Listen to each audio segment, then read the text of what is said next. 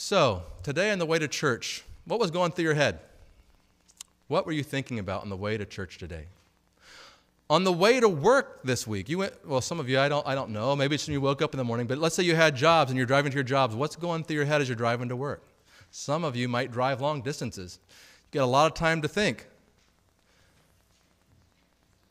This week, how many of you thought about Alexander the Great at any point in time?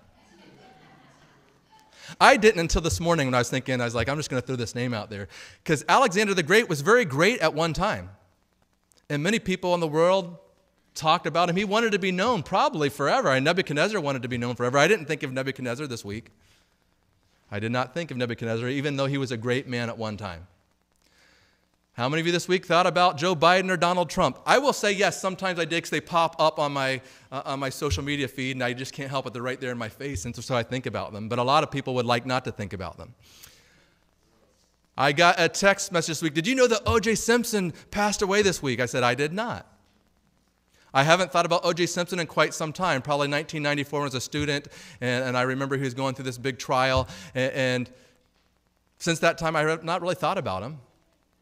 At one time, a lot of people did because he was a professional sports hero. And, people right now, both in church and out of church, have a lot of folks they think about. Most of the people that we think about are probably living. We don't spend a lot of time thinking about the dead. I didn't think about Adam and Eve this week. Not that I shouldn't. But they're the first parents that we've all come from. I didn't think about Noah this week. Even though he's in the Bible, that wasn't something that came to mind this week. Partly because these people are dead. But there's one person I thought about a lot this week, and that's Jesus. Jesus is not dead. He's no longer in the tomb. At least by faith, I believe that. And I've seen evidence in my life how Jesus has worked, so I believe he is alive and well, and I know he's ministering on our behalf in the most holy place, and he sent the Holy Spirit that we're going to talk about today. But I thought about Jesus every day this week. I don't think there was one day this week that I did not think about Jesus. There are a lot of other people that I did not think about, but I thought about Jesus this week, and I hope you did too. There are a lot of people in this world that don't think about Jesus. There are a lot of people that don't even think about him on Sabbath and on Sunday. Jesus is forgotten by probably the majority of our world. And Jesus is about to come back, and he loves these people. And they need to know they have a choice to think about him, this one who created and loves them, or to be stressed and anxious about everything else and be thinking about all the other people who give them no hope. There's no hope in basketball and football and baseball, and these heroes cannot fix the problems that I have in my life. There's no hope in the politicians, and they're not fixing the problems I have in my life. And there's no hope in me today outside of the word that I'm going to share with you. The scripture we read today, it's in your bulletin. I also want to look it up in my Bible because I want to read the next verse as well. Zechariah chapter 10 and verse 1. I think it's the first scripture I have there on your Bible study sheet that I wanted to look at today. Zechariah 10, 1 and 2. And here it says, ask the Lord for rain. Who prayed for rain this week? Because we got a lot of it. Ask the Lord for rain. In the time of the latter rain, the Lord will make flashing clouds. He will give them showers of rain, grass in the field for everyone. Now, this Bible verse isn't about literal rain, even though many will take it as being about literal rain. And we know it's not about literal rain when you look at the context of the next verse. Now, in Isaiah, I'm going to jump there really quick. Isaiah chapter 44, verse 3. So this will help us put this passage in context. But Isaiah 44, verse 3 says, I will pour water on him who is thirsty, and floods on the dry ground. I will pour my spirit on your descendants, and my blessings on your offspring, that they will spring up among the grass like willows by the watercourses. So God is speaking of a spiritual rain that he pours out by his Holy Spirit. What does rain do? And we're going to go from the physical to the spiritual. Jesus told a lot of parables when he takes us from the physical to the spiritual. So what does rain do? What's that? Refreshes. I didn't write that down. Thank you. Rain is very refreshing. It's very refreshing. I haven't mowed my grass yet. I don't know how many of you have mowed your grass. My wife looked out in our backyard and she says, I don't see the German Shepherd anymore. It's time to mow the grass. It's like, yeah, it probably is. And I said, you can look at other parts of the yard, and Noelle can go out there, and you won't find her anymore either. Because we have grass in some places that really, it's about 3.5, 4 feet tall. It's gotten that high in certain spots. But we have other spots that it hasn't grown an inch. Same rain. The rain has fallen on the whole entire yard, but you got parts of the yard where the grass is just taken up, and it's like, wow, that's really tall. It's coming to my waist. And other parts, it's just dirt. Well, one part's because of me, because I don't back up in my driveway. I pull off in the grass, and so I've made a very hard mud track there. And so grass just doesn't grow there. No matter how much rain falls, it's very stagnant. I dug up part of my yard a few years ago because I wanted to try a garden, and it's pretty stagnant. It doesn't grow anymore. And I was just thinking, because we're talking about rain falling. If you look in the book of Joel chapter 2, it says that in the last day, God's going to pour out his rain on all flesh. So today it's not just talking about, are you ready for God to pour out his rain? God's pouring it out. He's been pouring it out. Ellen White said in her days in the early church, God was pouring out the rain. She said the latter rain's falling on some right now. But I don't want to look at it in that point, is it falling on some or falling on others? I think it's falling on all. The question is, am I ready to receive it? As I said, I have property, and some grass is receiving it and growing. It's thriving, and others, it's not growing at all. The ground's not ready. Is the ground of your heart ready to receive the rain? That's why I think the sermon title, what I said, Ready for the Rain. The rain's falling. The question is, are you ready for it? Are you ready to receive it and have it do the work in your life that God wants it to do? Because if you're not ready to receive it, it's going to have no effect on you. And it's said in the spirit of prophecy that the rain was falling all around the church, and some were actually receiving it and some were not. And don't wait for the whole church to be ready to receive it, because it said that will never happen. So don't say, well, when this group of people are ready to receive it, maybe I'll. And as young people, don't say, I'm going to wait till I get older to receive the latter rain. Do you know how hard it is to change habits the older you get? You think, well, I can get rid of this habit. This is just something I enjoy as a teenager, but when I get to be 22, I won't enjoy it anymore. No, you still enjoy it. Your habits don't disappear just because you get older. Those things you loved as a kid, you still love. Those bad vices you hung on to as a teenager, you still have those and you struggle with them. So it's better to remember your Creator when you're young so you're not battling with those. You think when you get 40, all of a sudden those things just fall away? No, it's a struggle and it's a surrender day by day. So it's better to be ready to receive Jesus today. Receive him when you're 6 and 7, 8, 12, 13, 14. Don't wait and say, okay, I'll give these things up later, and when I'm in my 40s or 50s, I'll get my life ready then. No. There's a lot of people who don't get their life ready then. They can't overcome those habits anymore. They're so ingrained in them, it's just second nature, and they don't want to give those vices up. And so when the rain falls, their heart is hardened, and they can't receive, and they can't grow the fruit of the Spirit. Why is this rain so important? Joel chapter 3, 14 to 16. I'm just going to, since we're late on time, but it says that there are multitudes in the valley of decision. No, it is decision time, and it is the rain that is going to bring about our decision one way or another. In the book of Acts, the early rain fell. And you need rain to grow. And if the gardens are growing, I know my mom grows gardens. At the beginning of the garden, you want rain to fall so those seeds can start germinating. And at the end, you want the rain to come again, right before the harvest. And so it was vital for the Holy Spirit to rain down in the church of Acts. And so Peter preaches a sermon, and he uses Joel in Acts chapter 2, and he said, hey, do you know Joel prophesies in the last days the rain will fall on all flesh? And he says how people are going to have visions and dream dreams, and he talks about the signs and the stars. And then he goes on to do this discourse about Jesus, their Messiah, and how he came and how he was killed to forgive their sins. And they're like, okay, what are we supposed to do? And what does Peter tell them? Do you remember? He says, repent. He says, repent. Acts chapter 2, that's what Peter tells them. I'm actually going to look at the verse myself. I don't have it memorized, but I want to give you his exact words as they said, what are we to do? And it says here, as Peter preaches this sermon, and he's talking about the Holy Spirit raining down and Jesus' sacrifice for them, and it says, they were cut to the heart. You know, as the Holy Spirit comes and falls in our heart, it actually quickens us to make a decision. It says, they were cut to the heart and said to Peter and the rest of the apostles, men and brethren, what are we supposed to do? He's like, you've got to make a decision, is what he says. You've got to decide. He says, you need to repent, and every one of you be baptized in the name of Jesus Christ for the remission of your sins, and you will receive what? The gift of the Holy Spirit. For the promise is to you and your children, and to all who are far off, as many as the Lord our God will call. And you know what they did? They had a choice. They didn't have to do that. But they chose, yes, we will be baptized. We will give our hearts to Jesus. I read a Facebook post from one of my pastor friends this week, and he says, how many people do you wonder in the Adventist church are really converted?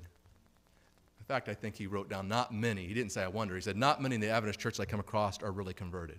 So there are a lot of Adventists who were baptized as young kids or even as adults, and they come to church and they listen to sermons and they take up offices and they're parts of programs, but their hearts are not converted, which means that the world is still there. It means they haven't really repented and turned from their worldly ways. They come to church, they're worldlings who come to church. And so they come to church on Sabbath and live for the world the next 6 days of the week.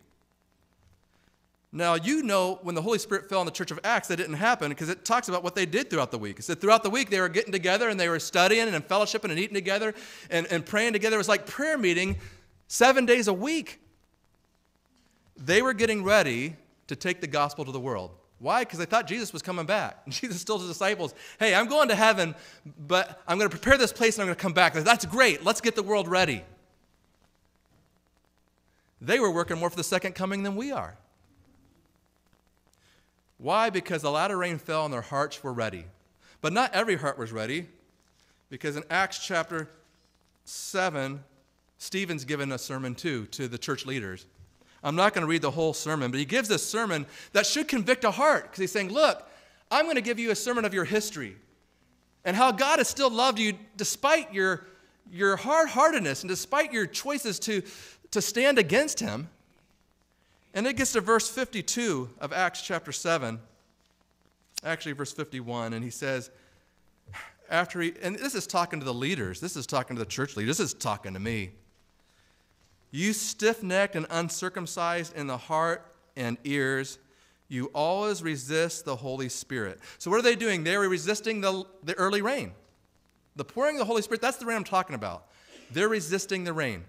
He said, you always resist the Holy Spirit, just as your fathers did. So I'll say this to the young people today. If your parents are resisting the rain, you don't have to resist it with them. If you go home and your parents aren't interested in spiritual things and they're just busy with their work and their jobs and saying, okay, kids, just go outside and play. We just want to spend time on our computer. We want to watch something.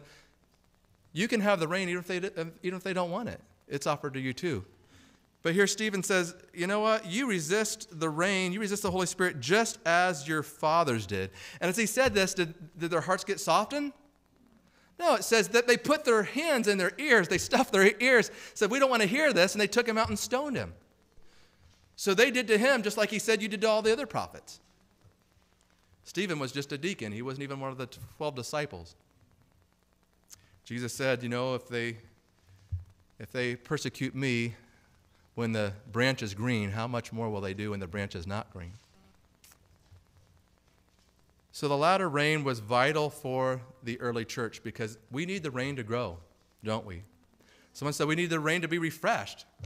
If you want to have a Christian life that's not stale, and I have a lot of people, I don't like reading the Bible. It's so boring. Well, then you don't have the rain. I'm letting you know that. If reading the Bible is a bore to you, you need to ask God to soften your heart so that you can have the Spirit rain down, because spending time with Jesus should not be a bore. The Word of God should be the most exciting thing that you could possibly put into your heart or mind. I have some folks that come to me and like, we don't want anything to do with the spirit of prophecy. We just want to have the Bible. Well, what have you learned from the Bible this week? They have nothing to share. Well, then you don't want that either. A lot of folks that have no interest in the spirit of prophecy don't have interest in the Word of God. Now, we have a billboard that's up. Maybe have you seen that billboard yet this week, right by Jack's? Now, we've passed this book out we try to every home in Dunlap. I hope there's some people who are driving to Jackson aren't from Dunlap, and they just see it and they write and said, would you send us one of these?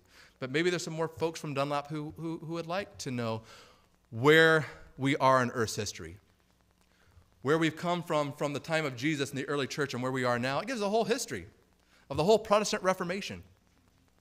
You might say, well, why do we need another book? Why can't the Bible be enough? The Bible doesn't have the Protestant Reformation in it. It hasn't happened yet. It doesn't have stories about Luther. It doesn't have stories about Wycliffe and those people who surrendered their lives and sacrificed so we could even have the Bible.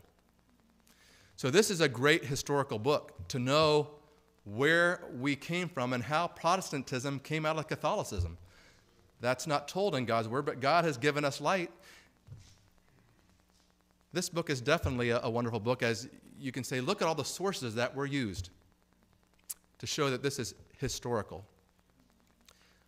Now, if you have a hard time reading a big book, and I shared this morning, I said the sad thing is we pass this book out to every family in Dunlap, but there's probably people who pass it out that have never read it. There are people who pass out Gideon's Bibles that have never read them. Don't miss out by saying, man, I share the Word of God by handing out a pamphlet, but I never received the Word of God. Make sure that you're spending time in God's Word, not just sharing it. That if you're passing out a book, that you've actually spent some time in it. And read the last 7 chapters, chapter 36 to 42. If there's nothing else, read that. It tells you where we're at and where we're heading. So we're about to give a loud cry. And the loud cry is to go out to a group of people who's in the valley of decision. And they have a choice to make on how they're going, or what they're going to do with this rain that's falling, because the rain is falling. And they can either harden their hearts more, or they can soften their hearts and they can receive it. I was thinking today, can you think of stories that had to deal with, in Scripture, that had to deal with rain and sharing? One in particular, Elijah. That's right. Elijah was living during a time where everyone was worshiping idols. The second verse to Zechariah, which I forgot, and I'm sorry I didn't read it. I'm going to go back there and read it really quick because I should have. It shows that there's a choice. You can choose to have the rain, or you can choose to listen to your idols. You're like, how can you listen to idols? You know, most of our idols are actually living people. They are. I know more people who's like, I'm not going to listen to you because I know what someone said on YouTube. All right, well, I don't want you to listen to me. I want you to listen to what the Bible says. Did you know that this girl on TikTok said this? I don't care, really. And I don't care if you're listening to what I'm saying. Go to God's Word. It's amazing. You throw something on Instagram and everyone takes it as truth. It's a YouTube video. It's got to be true because it's on YouTube. It's on Facebook. My friend said it. No. You made your friend an idol. You can make pastors idols, but here he says, after he's talking about the latter rain, it's going to fall on all the grass of the field, but then he says, but the idols speak delusion, and the diviners envision lies, and they tell false dreams, and they comfort in vain. Therefore the people wind or wind their way like sheep. They are in trouble because there is no shepherd. So we're to give this loud cry. Elijah gave it on Mount Carmel. The world finally got to the point during Elijah's time, or Israel, look, we've got to make a decision. We haven't had rain for 3.5 years. Something's got to change. Something's got to give. You know, during that time of no rain, they were still praying to Baal, the Baal worshipers. The prophets of God were in hiding because their lives were being threatened by Jezebel. And finally, Elijah comes out and says, hey, we're gonna have a confrontation. It's now time for you to make a decision. That's what he says. He's like, today you're going to make a decision. If God is God, choose him. If he's not God, then choose Baal. And we're going to see what the true fire is. Fire represents the Holy Spirit too. And there's going to be a false fire and a false rain that's falling at the same time as a true fire and true rain. In fact, it's falling in churches right now that aren't truly God-fearing biblical churches. There are people like, I want to be part of this church because that pastor is so funny. Tells so many good jokes, so many good stories. I like to listen to them. There's some even friends say, Jesus told a lot of jokes. Like, where's that at? He told some parables, yeah, but he told that to be sarcastic. It doesn't say he told that story, and John says he told that, and in parentheses, he was doing this to be sarcastic. Jesus wasn't some jokester, sarcastic person. He was here to tell people about the kingdom of heaven. The kingdom of heaven is not sarcasm. The kingdom of heaven is not based on a joke. And yet there are people who flock to these type of ministries that make them laugh or make them feel good or that are entertaining. Jesus didn't come to entertain mankind. But they love and they worship these pastors or these singers that just, oh, we like this music because it sounds a lot like the worldly music that I used to like. I was sharing in the early service, there was a singer that sang in a almost satanic metal rock band. I don't know if he'd call it satanic, but I kind of thought that when I was growing up. I think it was from Alice in Chains. Don't go and check it out. I didn't listen to that band, and I'm glad I didn't. And so Alice Cooper was there saying, I went to a pastor and I said, I think I need to change my life. But my pastor told me, do you think God makes mistakes? God put you in that band for a reason. He said, so just keep playing and keep singing, but just try to be a little different than all the other folks. He's like, so that's what I've done. And I thought, here was a guy who had a chance to change, and a pastor kept him from doing it. And now he's okay with it, and he has a false sense of security. He's not receiving the rain. He sang the same songs, the same lyrics. He just didn't dress up quite as scary. He didn't totally surrender. And there are people who think, well, as long as I give God half of my life, I'm probably okay. God's not going to settle for 50%. God's not going to settle for 90%. We can't love God and mammon, one verse says, but we can't love God and the world. We can't love God and the world. You know, the Holy Spirit is raining down, blanketing the earth. Why are so many people, even in churches, not receiving it? It's not like he's not accessible or available. They're not receiving it. And Jesus says in John 14, 15 to 17, you can look that up a little bit later, but he said that the world cannot receive the Holy Spirit, which he calls the helper. He says they don't know him, they can't receive him, and he won't abide in them. And then he goes on to say, because the world loves the things of the world. 1 John 2:15 says, do not love the world or the things of the world. If anyone loves the world, the love of the Father is not in him. All that is in the world is the lust of the flesh, the lust of the eyes, and the pride of life. That's the struggle. Do I love God or do I love the world? Because I can't love both. You can't have two girlfriends at the same time. You can't have two boyfriends. You can't have two loves at the same time. You've got to have one love of your life. And God wants to be that love.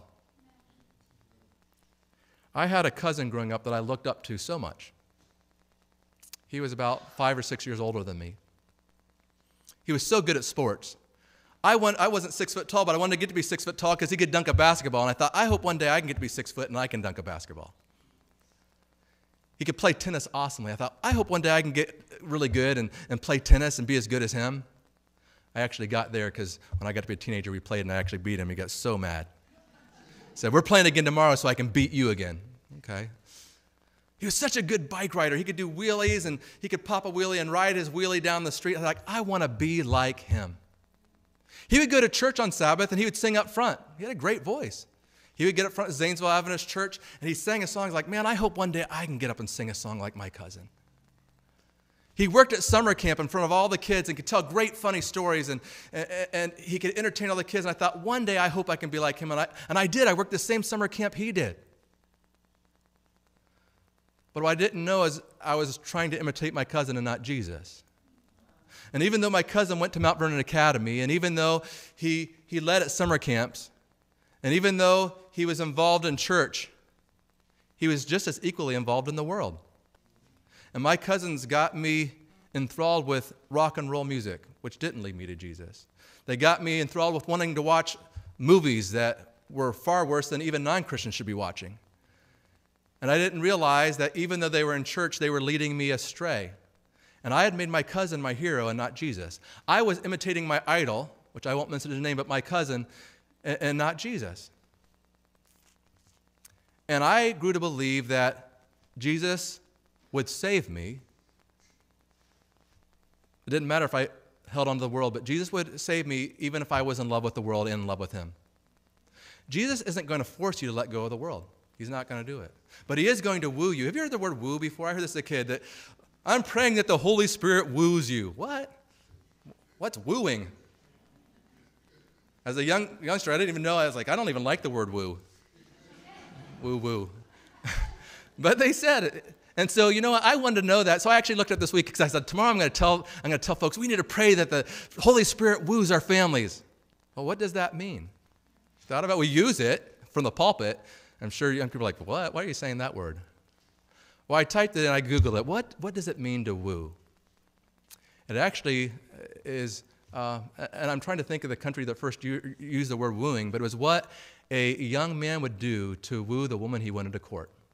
Wooing means that you're trying to win the heart of somebody. You're trying to convince them that they are the person for you and that you are the person for them, that you love them. So we're saying we want the Holy Spirit to woo you. We want him to convince you that Jesus is the Savior for you, that he wants you to be his bride. That's what he said. I'm coming back for my bride. He wants you to be the love of his life because he wants to be the love of your life. And so when we're praying for the Holy Spirit to woo you, we're praying that the Holy Spirit will go after you with a zealous love, saying, I'm going to win you. I'm going to win you to me, and I'm going to show you. And how do young men try to win young ladies? Well, they spend time with them. They say, we want to spend time with you. We want to talk with you. We want to shower you with gifts and with flowers and with cards. We love you. And the Holy Spirit's saying, you know what? I want to spend time with you. I want you to be in my word. I want you to hear what I have to say to you. And I want you to talk to me. And I want you to know that I'm here for you anytime that you want. And I love you. And I'm going to shower you with gifts and with love. And I'm going to meet all your needs. And I'm going to court you because I am the person for you. But the world's doing the same thing. It's trying to woo us too. It's like, hey, we're the person for you. We'll be here for you for a little while until we don't want you anymore. We'll be here for you until you get old and we can't use you on the front of a magazine or on YouTube because no one wants to watch a 60-year-old on YouTube. I was thinking about entertainers today. You know what? Entertainment, and even sports players, it lasts them 40 years, but as soon as you can't play, get out of here, you're off the team. These guys become homeless. It's like, man, alive, these guys did so much for the sports team, and now they're living out of garbage cans. Fortune and fame it's so short. But God says, I'm not giving you this short love. I'm giving you a love that lasts for eternity. And whether you're 6, 18, or 108, I still love you just the same, and I still want to have a relationship with you like no one else does. And we get to make that choice. Do I want to accept God as my, my husband? It's hard to say that as a man. But do I want to accept God as the person that I'm going to commit my life to in a covenant relationship forever? I do. Why? Because he loves me. He loves me even when I'm loving the world. A lot of people, you know, as soon as you switch and like, well, I kind of love you, but I want to spend time with this other guy. Like, fine, take him, I'm moving on. Even when you're loving the world, God says, I still love you. And I'm still here for you. And even if you want to come back to me, I will still take you. Even though you've spent a lot of your life loving somebody else, I still love you that much. And my covenant love does not change. But there are so many in the church that think today, they have a false idea of the latter rain and the Holy Spirit. And they think, well, I can love the world and love God, and it's all good. But it doesn't work that way. In fact, if you love the world and the things of the world, and still want to love all the entertainers and all of the things that the world has to offer, the latter rain has not fallen on you. Well, maybe it has. You haven't received. I'll just say this. You have not received the latter rain. Last Day Events is a great little book to read if you get a chance. I'm just going to read a couple paragraphs about a likeness of Christ and character. So you can know all the trends, but if you don't have a likeness of Christ and character, it doesn't matter what you knew. I'm convinced there'll be people in the church who knew a whole lot, more than me, and they could share a lot when it comes to prophecies and knowing Daniel and Revelation. But if you don't have a likeness of Jesus, if you haven't given him your heart in courtship, then you haven't received the Holy Spirit. I'm just going to read this one verse. The seal of God will never be placed upon the forehead of an impure man or woman. If you're keeping the impurities of the world in your hearts, you're not going to get the seal of God, which is the Holy Spirit. It will never be placed on the forehead of the ambitious, world-loving man or woman. So if your heart is ambitious and world-loving and you want to make a name for yourself down here, you'll get it, but it'll be for a very short time. but you won't have the seal of God. It will never be placed on the forehead of men or women of false tongues or deceitful hearts. So we can come to church, and young people know it more than others. Like, man, there's a lot of hypocrites in church. There are. And eventually we have to stop being actors. That's all it means. Hypocrite just means you're an actor. You're a pretender. And so just like people act out in Hollywood, we act in church. And we teach our young people to be actors. All who receive the seal must be without spot before God. Candidates for heaven. Love is expressed in obedience, and perfect love casts out all fear. Those who love God have the seal of God in their foreheads and work the works of God. Great chapter, The Likeness and Character of Christ. If you have Last Day Events, a great book to check out. So, quickly, I'm just going to spend about 3 minutes to go through these last 5 points, and I'm just going to go over the points. 5 reasons why we need the outpouring of the Holy Spirit. 5 reasons why we need it. It's available to us. I need to receive it. That's really what it is. The latter rain is falling right now. It's not something we got to wait and pray for. It's falling. You got to pray to receive it. God, I know it's falling. It says in your word it's falling. The Spirit of prophecy says it's falling. Have you received it? So you got to ask yourself, and you haven't received it, then you got to pray. You got to pray. John 16, verse 5 to 11, it says that the Holy Spirit convicts us of sin, of righteousness, and of judgment. Have you ever run into somebody, it could even be a Christian friend or a non-Christian friend, and you share with them some truth that you know they're struggling with? You're like, you know what? You've got to really give this up. And then their answer is, I'm not convicted yet. You know what? You really got to get victory over smoking or drinking. I'm not convicted. When the Holy Spirit convicts me that alcohol is wrong, then I'll do it. When the Holy Spirit convicts me these video games are wrong, then I'll give them up. When the Holy Spirit convicts me that the entertainment I'm involved with is wrong, then I'll give it up. If you are not convicted to a thus saith the Lord, then you have not received the latter rain. So if there's something the Lord has made plain to you, in fact, when Jesus talks about those that receive the Holy Spirit, the verse before that, he says, if you love me, keep my commandments. And then he goes on to talk about the Holy Spirit. If there's a commandment that you're not keeping intentionally yet, saying, well, I'm not convicted of coveting yet. I'm not convicted of not lying yet. If there's a commandment that you're not convicted of, then the Holy Spirit hasn't done his work, because the Holy Spirit's job is to do what? Convict of sin and of righteousness and of judgment.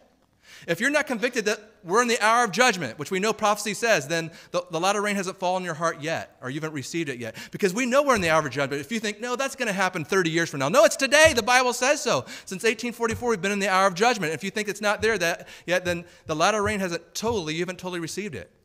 Because the Holy Spirit convicts us of truth and of righteousness and of judgment.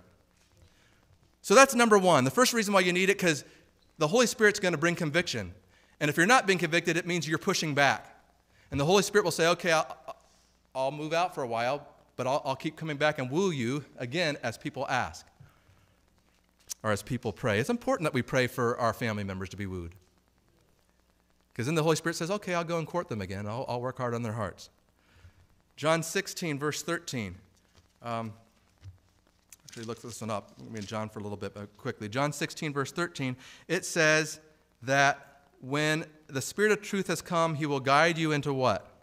All truth. Who leads us into truth? And not just some truth, all truth. And so if you're rejecting truth, then the latter rain's not going to be received in your heart. Satan's also going to bring in a lot of false truths in the end, and a lot of churches are presenting false truths. The final test is going to be over the Sabbath and Sunday. And we're going to talk about that in our little meeting here in just an hour and a half.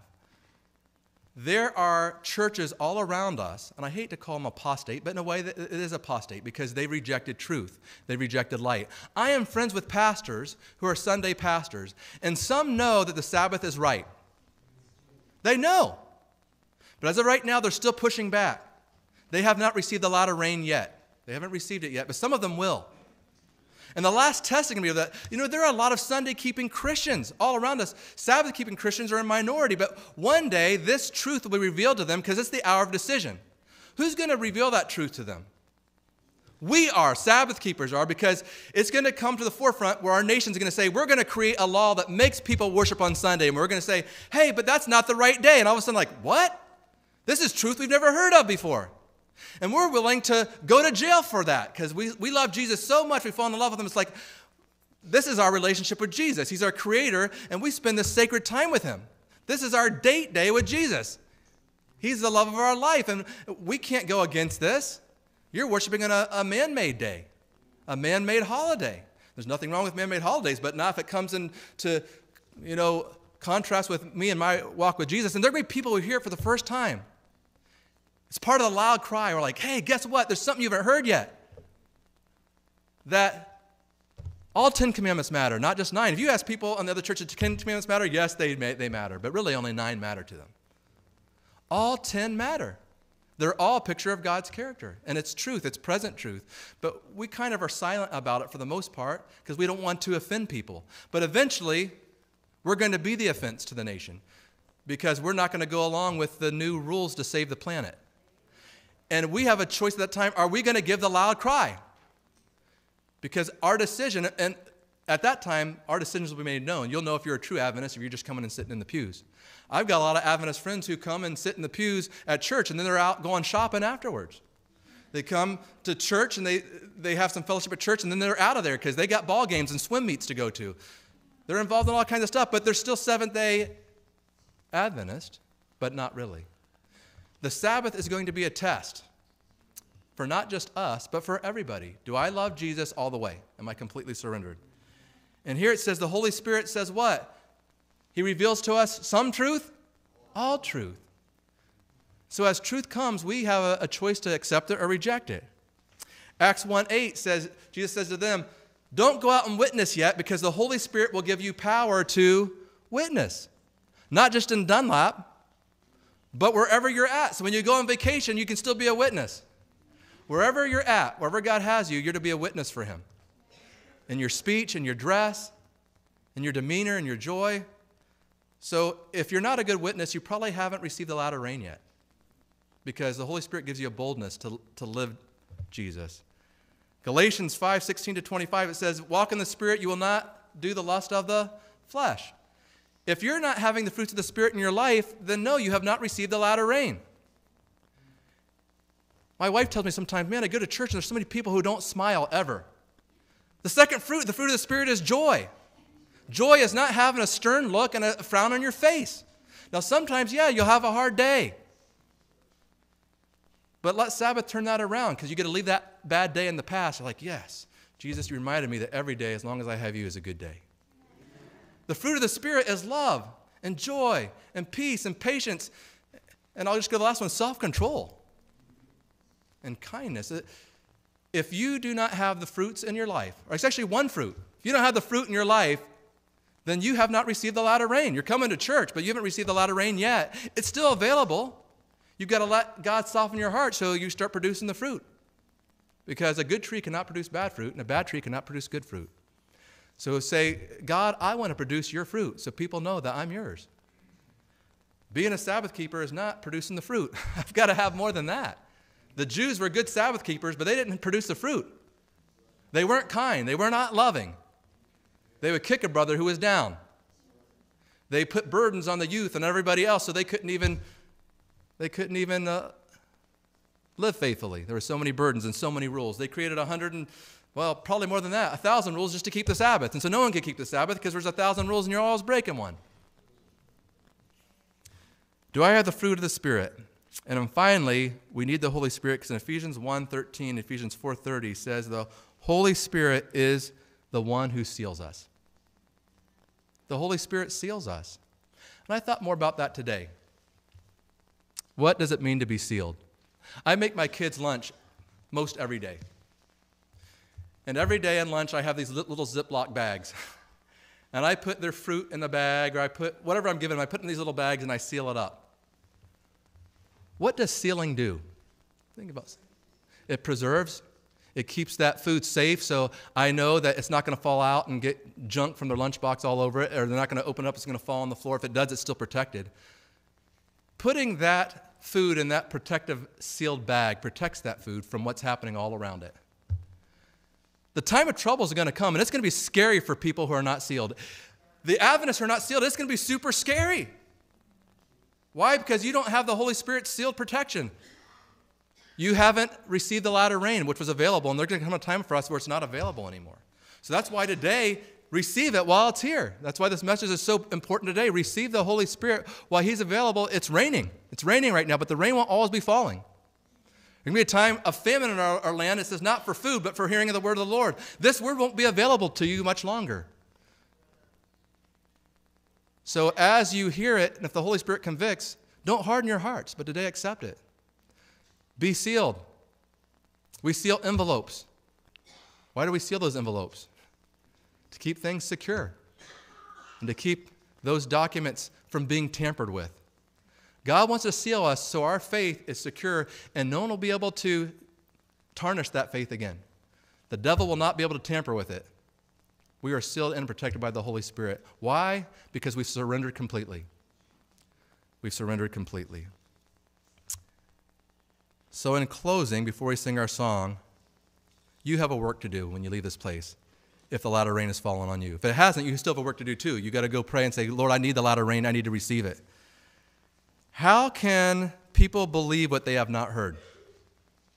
There are people in our community that have not experienced the latter rain. They haven't received it. How can they receive it unless they've heard about it? How can they hear without someone who tells them? How can we tell them if we're not sent? We are sent.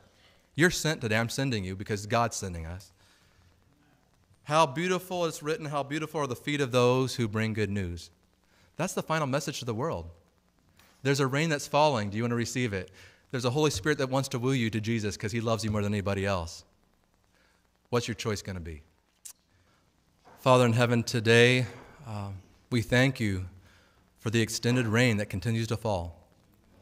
We know it won't always be falling here on this earth forever, that the time will come where the rain will not be available anymore. But right now it is, and we thank you for it. We thank you that your Holy Spirit wants to do marvelous things in our hearts and in our lives, that you want to show us how much Jesus loves us, that you want us to be in a relationship with Jesus that is better than anything that we could ask or imagine, that you want us to be free of the deceit and the lies of the world that doesn't want anything really from us out of love. It just wants to use us for what they can get out of us and just kick us to the curb afterwards. That's not our Savior Jesus' love. Father, we're thankful that the Holy Spirit will continue to woo us until the rain stops falling. So we have to listen to that still small voice today as he says, this is the way, walk ye in it. Father, it's my prayer that during the weeks ahead that we will surrender those things that have kept us from receiving the rain, that we will allow you to take the things out of our hearts that are hardening our hearts so that we can receive you. So, Father, today, as again you knock at our heart's door, wanting to eat with us, it's my prayer that our hearts would be open to receive the truth of today, and that as we receive the latter rain, that we would go out and share this wonderful good news, the loud cry with those around us that don't understand everything that you've given us. And Lord, it's my prayer that when you come back, we'll be ready to receive you as our Lord and Savior, and we'll be a bride that you can be proud of. And this is my prayer in Jesus' name. Amen.